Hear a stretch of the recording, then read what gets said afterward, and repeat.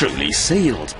It's the hammer who wastes no time in getting down to the nitty-gritty.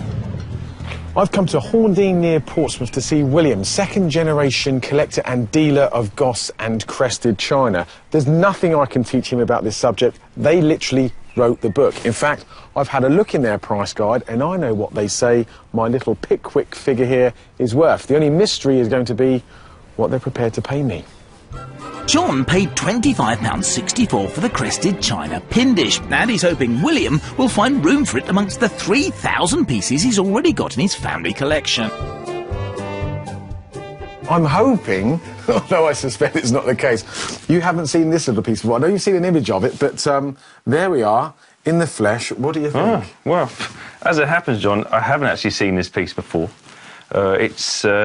Straight away I can tell it's by the Arcadian factory, and this particular factory started up in 1903 and continued production until about 1920. What collectors look for particularly is condition. This particular piece is in exceptionally good condition. You've certainly done well, John. Well, I couldn't resist it. I mean, what's fascinated me is, you know, it started out life in Stoke.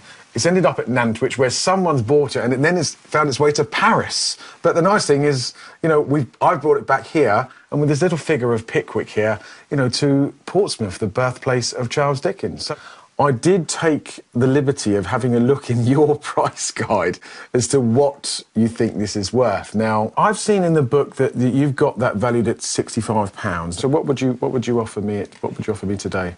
I am, of course, buying to sell as well as you are.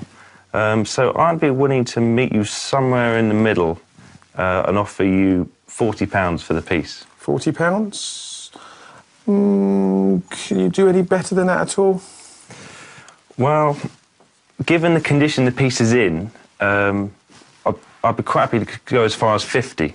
£50, I would certainly take your money. John gets his selling spree off to a good start, notching up a profit of £24.36.